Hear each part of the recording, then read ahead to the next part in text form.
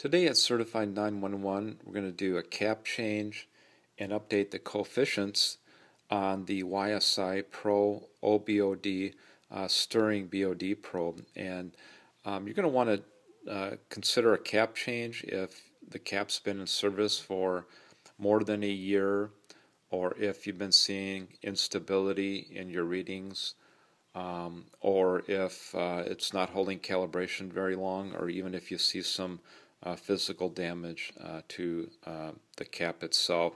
Well, if you need to change the cap, simply pull out the stir and turn the cap counterclockwise, and then you're going to see a little O-ring. If you can carefully take off the O-ring either with your fingernail, or if you have a little paper clip that's been filed down at the end, because you don't want to damage the O-ring. And then you can put the new O-ring back on that comes in the box and just carefully twist that back on, and you can use some lab tissue to clean the end of the sensor and inside the new cap, and just make sure that there is some O-ring grease on the O-ring. It doesn't take very much, just a little bit, and just spread it all the way around.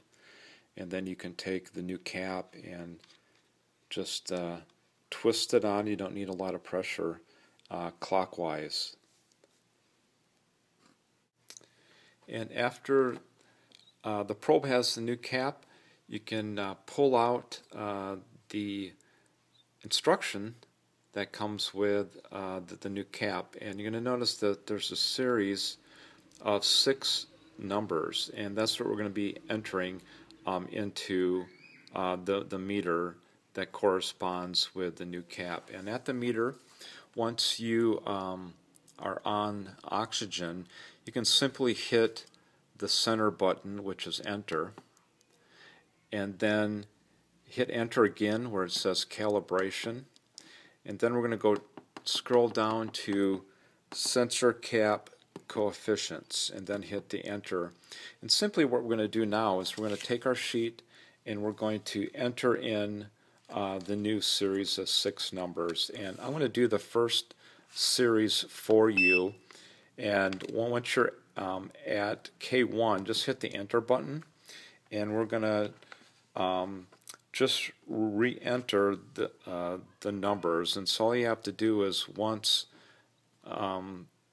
the letter or number is underlined, you can go up or down with your digits, just like this. And so we're going to go through, and once we have that series done, you can hit the enter and then just go down to K2. And once you're at K2, hit the enter, and then you'll be able to go through the same thing. Just go up and down with your arrows, and you go right or left. And then when you're completely done, just go down to the bottom where it says save, and then hit enter at that point and save cap coefficients. And we want to select yes. And if you have not got an error message at this point, then you can simply hit the mode key in your back. If you did hit the if you did have an error message, it would tell you that your coefficients were wrong, and then you would just simply just compare, go back into the menu and just find out where you made the error, because it will not let you enter them wrong. It has a checksum down here at the bottom, so even if you do make a mistake, it will tell you that, and you'll have an opportunity to go back in. Hope this was helpful. If you have any questions or comments, or need help on your meter, just go to certify911.com.